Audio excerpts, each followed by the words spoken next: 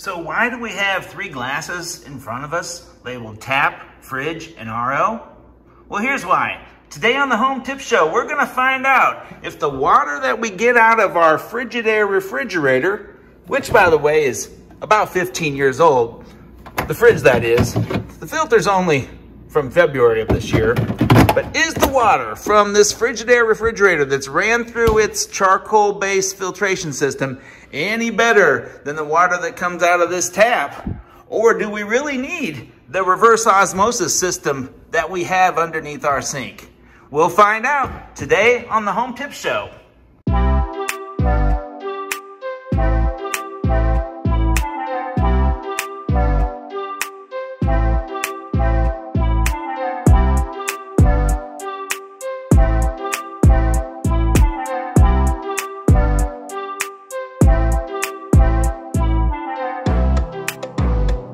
Okay, for our testing today, we're going to be using what's called a TDS meter. A TDS meter, TDS stands for Total Dissolved Solids. And it's just a very quick and easy measurement that you can, the water, to find out how much stuff is in there, how much dissolved stuff is in there. It's by no means meant to be the, the best end-all water test that can be performed, but for a reasonable amount of money, you can go on Amazon and buy yourself a TDS meter. The particular one that I'm using today happens to be made by a company called, looks like Home Forest, and it wasn't the cheapest on Amazon, but it also wasn't the most expensive. Something somewhere in the middle of the line. So we'll go ahead and fill up our first glass with tap water. We'll let that sit for just a second. For our second test, we'll go ahead and move over to the refrigerator and we will fill this glass with water from the fridge that's been filtered.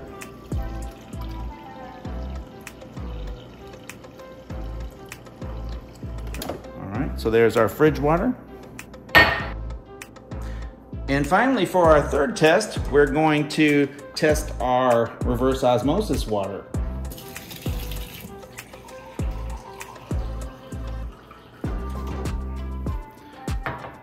Okay, so we have all 3 cups filled with the about the same amount of water. It's not enough to worry about the difference. So we'll go ahead and we'll turn on our meter for the first one, and we will check the tap water first.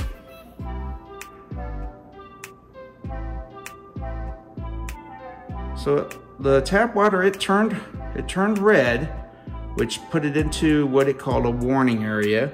And if you look at it, let's put it back down in there. Looks like it's steadying out, let's say with a 53, about a 53. So we'll go ahead and consider that on the tap water to be a 53. All right, so we'll go ahead and rinse it. And we'll hit the clear button. And now we're going to go into the fridge water. All right, looks like about a 47. 47. We'll go ahead and try it one more time here. Yep, about a 45, 46, right in the 46-7 range. All right, let's rinse this one now. And now we'll go to the reverse osmosis water.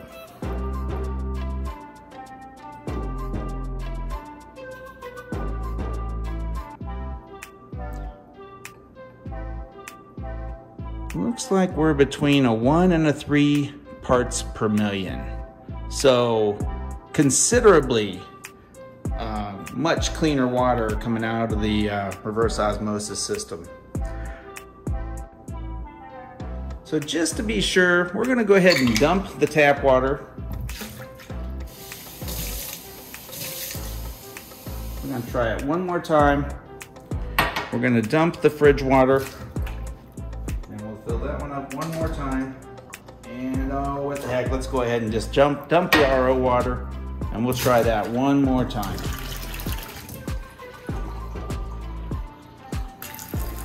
Okay, let's give it another shot now.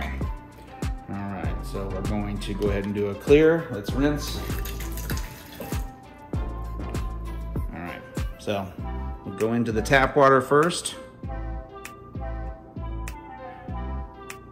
Around a 58 to a 59. I'm not sure if you can see that or not, but looks like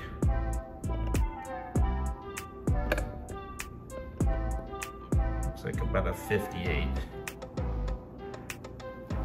Rinse it one more time. Let's go into the fridge water now. Oh, I need to clear it.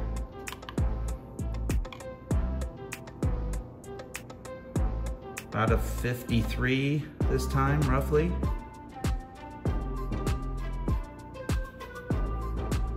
Yeah, about a 53. And we'll clear it one more time and we'll rinse again. And we'll go into the reverse osmosis water.